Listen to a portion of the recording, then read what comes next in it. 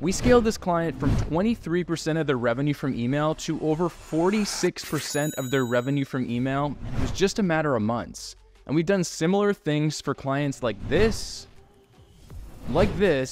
and like this. But while 40% of revenue attributed to email may look really good for us, is it actually a good thing? It's above the 30% that a lot of people say you should be getting from email, so that's a good thing, right? Well, I'm gonna dive into just that in today's video, and also how to scale your email marketing so that it is consistently contributing at least 30% of your overall revenue. Now, this is gonna take some time though. It's not gonna be easy, so if you're looking for a super easy way to make money, you can go ahead and just skip this video. But if you decide to stick around, we're gonna run through two different things. The first is what you should actually be targeting to get in terms of percentage revenue from email. And the second is how to build a machine that is consistently generating 30% of your revenue or more from email. Now, I'm gonna pull back the curtain and show you exactly the flows, the campaigns, and the strategies that we use for our clients to consistently generate them hundreds of thousands of dollars per month from email marketing. So let's dive in.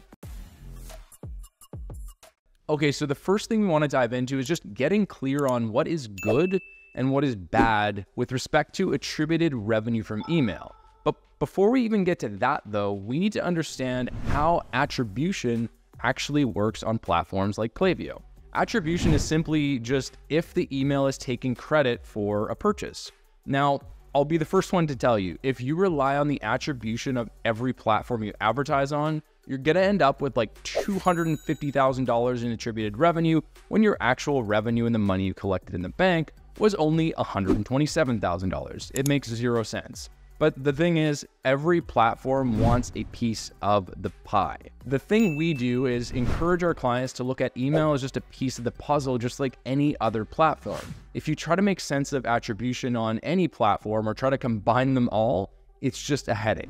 Anyways, by default, Klaviyo's attribution is actually 5 days. This means that if you send out an email and a customer opens your email on day 1, opens it again on day 3, and then comes back and makes a purchase on day 4, that purchase will be attributed to the email that was sent. Okay, so now that we got that dialed, what is good and what is bad from a percentage of email perspective? We typically target 30% of revenue coming through Klaviyo or email marketing. Now, there's a few reasons why this might actually vary though. The main reason is just the season you're in with your business, meaning are you increasing your ad spend or are you decreasing your advertising or marketing spend? If you're increasing your spending, your revenue attributed to email is naturally going to drop. If you're decreasing your spend, your revenue attributed to email is naturally going to rise. Basically, a higher percentage of revenue from email marketing might look good, but it actually might mean that you're just not spending enough on advertising on other platforms, aka you're relying too heavily on email marketing. So rule of thumb here is more does not equal better beyond 30% of your revenue from email. That said, if a brand is doing less than 30% of their revenue from email, there's typically a lot of untapped potential. If they're doing between 20 and 30% of their revenue, they usually have the basics set up, but you usually need to scale campaigns and likely need some of the more advanced flows. If they're doing less than 20%, it usually means that they're missing some of the advanced flows and some of the basic flows.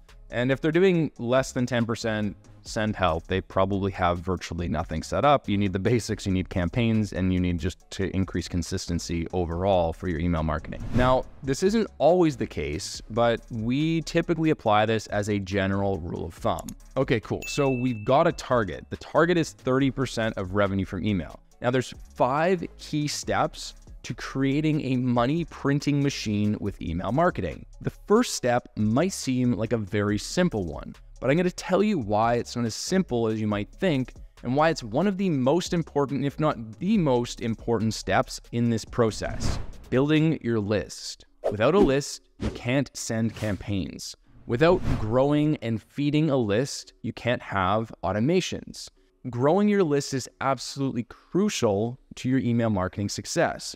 And we typically will start this with a pop-up or some degree of a sign-up form. Now, I'm not going to tell you how to go and create a sign-up form in this video, but you should be targeting a 4 to 8% opt-in rate for your sign-up forms. Depending on the industry and depending on your brand, some industries naturally just have higher opt-in rates, but 4 to 8% should be your target. Keep testing until you achieve this, and then keep testing after that. The more people who sign up, the more people you get into the welcome series, and then the more people you are able to add to your list, and the more people on your list, the more money you will make. Well, sort of. The second piece of the puzzle that most people forget about is actually cleaning the list. It's not about the size of your list, but it's about how you use it. But seriously, if you have a 100,000 person email list, but you barely contact them and 50% of them haven't opened, clicked, or otherwise engaged with any of your emails of the past 15 that you've sent, do you really want these people on your list anyways? The answer should be a resounding no. This is list cleaning, and basically it involves cleaning and removing unengaged or inactive profiles from your list. Now, in order to clean your list, you need to do a couple things. Number one is create a segment of unengaged profiles, and number two is suppress those unengaged profiles. So what I'd recommend doing before we go even any further is just make sure you have a sunset flow and a win back flow if you haven't already set those up. Now, list cleaning is hella boring, and it is the least sexy part about email marketing, but it's also one of the most important for a number of reasons. Reason number one, it will save you money. If you're using a platform like Klaviyo, you're paying per active profile. And the thing is, if you don't clean the list, Klaviyo isn't going to automatically remove those people who are unengaged. You need to do this manually. And depending on the size of your list and the frequency of your sending, we do list cleaning either every quarter or every 6 months. The bigger the list, the more frequent the cleaning. Now, the second list cleaning is so important is actually far more important than the first. List cleaning is crucial to maintain strong deliverability. It'll help you reduce your unsubscribe rates, increase your open rates, and increase your click rates, which in turn help to improve your sender reputation. Your sender reputation is basically just your reputation in the eyes of ESPs, or email service providers. Now, ESPs use spam rates, unsubscribe rates, etc. to determine if your emails are actually classified as spam and if you should just be going to the spam folder. Having a lot of unengaged people in your list increases this risk to getting flagged. So the first thing you need to do is identify these unengaged profiles. We do this by creating a segment of unengaged people. Now, typically that's going to look something like this. The condition is a person has received an email at least 10 times overall time, asterisk by the 10. Filter is and opened email 0 times in the last 90 to 180 days, and then and clicked email 0 times in the last 90 or 180 days. And finally, this person is not suppressed. These people should be added to your sunset flow. And if you don't know how to set up a sunset flow, just let me know and I'll share some resources on that. But depending on your frequency of sending, the asterisks I added for has received an email at least 10 times may vary slightly. Higher frequency usually means you should use a higher number of emails received. So instead of 10, you might want to use 15. Now, this should not be so high that it includes your lowest engaged profiles. You want to keep those people and see if you can get them engaged. And an easy way to determine this is just clone a segment, basically that segment that I mentioned, and then increase the number of emails by 1 each time until you see a dip in the size of that segment. Here's a brief image from Klaviyo showing you exactly how you can do that. So you've made the unengaged segment, but Klaviyo won't automatically remove this segment from your sending. Once these people have been added to the segment, that should be the trigger for the sunset flow. Now, the sunset flow is basically just like a breakup flow. It's basically saying like, hey, we haven't heard from you in a while. Are you still interested, or should we just unsubscribe you? They're sent as pure text emails so that they have the best chance of getting to the inbox.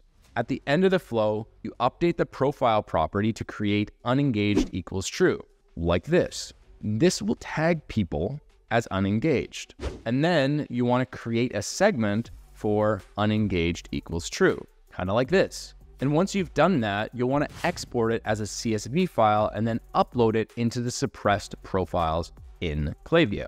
Now, really important here, make sure you suppress versus delete these profiles. Deleting the profiles removes all data completely. Suppressing will keep the data, but no emails will be sent to them, and you also won't pay for them anymore. So we should always suppress, not delete, because you won't get billed for them. And suppressed profiles can also become unsuppressed if they re-engage in the future, i.e. they sign up for the welcome series again, or they decide to opt in for email at the checkout or something like that. Okay, cool. So now that we've covered the really boring part, let's jump into the fun stuff. Step 3. Since you're working on building your list from step 1 and you're cleaning your list from step 2, the next step we always leverage for our clients is setting up flows and automations. Now there's 4 core flows that you want to set up right out the gate. These 4 have the biggest impact on revenue because they are either number 1, high volume, meaning a lot of people go through them, or 2, they're high intent, meaning they're close to the checkout process. Now the first flow should be one of your top 2 flows in terms of revenue, the welcome series. Now before you click away because you're like, oh yeah, like I already have the welcome series, hold your horses. Most brands have a welcome series that is shit. It's underdeveloped and it is not structured very well. And it's not producing anywhere near as much as it could be in terms of revenue. Most brands' welcome series looks something like this. Hey, here's 10% off. Hey, do you want to buy our stuff? It's 10% off. Here's 10% off. Hey, do you want to buy our stuff again? It's 10% off. Buy it now. Same email, 3 different times, and it seems needy. For starters, this is just no bueno. We want to make sure that our marketing message changes throughout the series. Otherwise, we're just peppering people with the same message 3 different times. Beyond that, we usually start with 4 to 6 emails in the welcome series because it works. Here's what it typically looks like for us. So people are added to the welcome series off the back of getting added to the newsletter from the pop-up. So we start with number 1, just delivering the opt-in offer and just welcoming people to the brand. The second email is then a brand mission or a story time with the founder, along with just a simple reminder to use that 10% off discount. The third email promotes some social proof and testimonials. The fourth email will highlight some of the top selling products. And with the 5th email, we try to create a little bit more urgency by limiting access to the welcome discount and letting people know that it's their last chance to use it.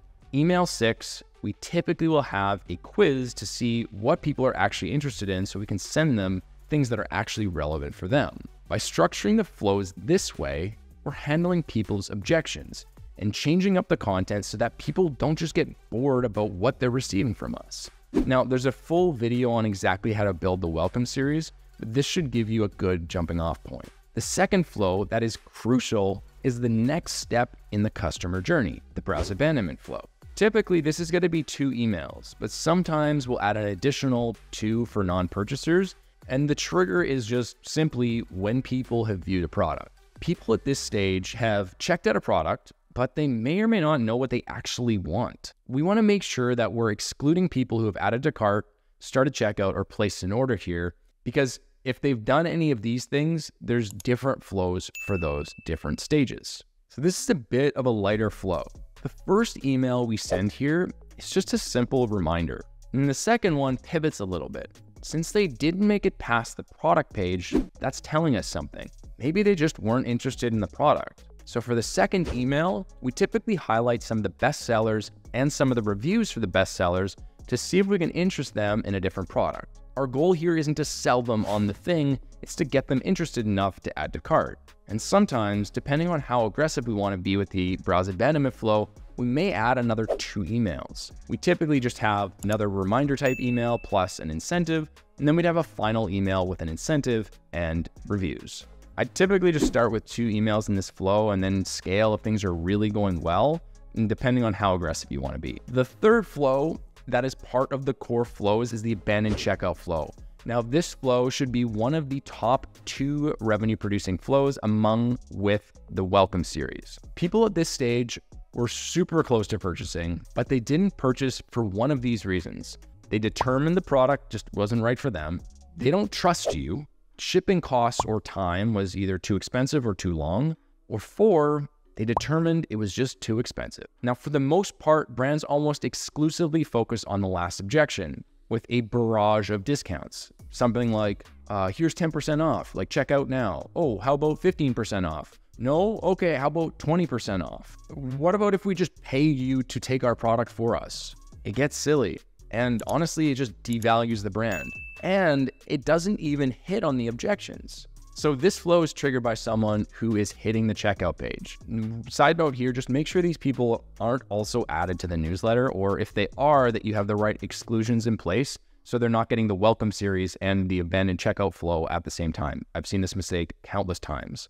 Now, we typically start with 3 to 4 emails here and then build up to 6 as they start popping off. The first email in the flow is just a simple reminder. Sometimes life just happens. Their kid runs in, a dog runs in, and people just need a simple reminder. Email 2 often aims to handle a few more of the potential objections and then build some trust by highlighting some customer reviews of customers just like them. Email 3 will typically build on this and hit on objections they might be having.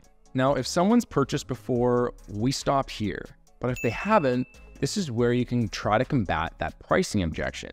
Typically, this is like a last resort type of thing. We provide them with an incentive to purchase in email 4. And then in email 5, we create urgency behind that incentive, just making sure that people know it's only for a limited time. It's not forever. Email 6 is a really cool one, and this is almost always just going to be a customer service check-in. Basically, like something along the lines of like, hey, noticed you didn't check out yet. Is there anything we can help you out with? Okay, so we're ripping through these flows, and if you want greater detail on any of them, just check out my channel. There's a review of each one of these flows and exactly how to set them up, and it goes into a lot more detail. Now, you'll notice all of these are pre-purchase flows, meaning they happen before someone actually makes a purchase. The last flow in the core 4 is the thank you series. Now, the thank you series has a few objectives here. The first is super simple. Thank people for their support. The second is to build up hype and excitement about people receiving their product. And the third, and honestly most overlooked, is just to make sure people actually achieve their desired result from your product. This is where we have consumption or product care tips. Make sure they actually achieve the thing they want to achieve. P.S. We also always want to split up people who have purchased once versus twice versus more than twice. It just makes the experience seem a heck of a lot more authentic. Okay, so that was step 3, getting those automations set up. And once we've got that locked and loaded, the next piece we want to focus on is establishing a good campaign cadence and just building out a campaign calendar so that you know what you're sending and when. Now, for some brands, campaigns are going to make up most of their email marketing revenue, and for others, it might be a smaller portion compared to flows. It really varies from brand to brand, but also depends on the size and the engagement of your list. Just before we dive into the campaigns we run for our clients, one of the biggest pitfalls we see brands make is just batching and blasting their entire list with promotional content day in and day out. Now, you've got to do what works for your brand. So if promotions are what works, that's fine. But you just don't want to be batching and blasting every single person on your list every single time. People will go numb. And beyond that, you just don't want to send only promotional emails. This leads to super low engagement and ultimately lower revenue from your email marketing efforts. The first thing you want to do before you even send a campaign is just determine who you're sending to. Keep the who in mind when you're scripting your emails out and you're planning them out. This is where segmentation comes into play. Now, there's a 30-minute video that I recorded where I review the ins and outs of segmentation. So if you want to learn a little bit more about segmentation, go ahead and check that out. It will help you tremendously, I promise. But keeping it really simple here and just simplifying it to the max, you want to speak to the right people at the right time with the right message. That is email marketing, and that's just marketing. So what you need to consider is who are the right people to receive this campaign? When is the right time to send them?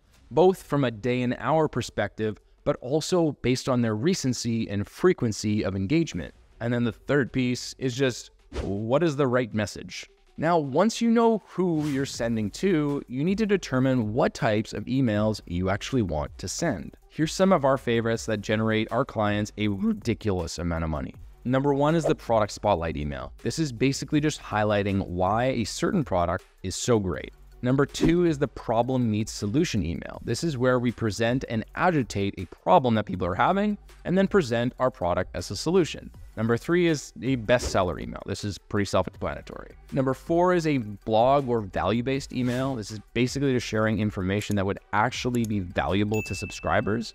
And this is distinctly different than a product spotlight. It should not be peddling your product at all.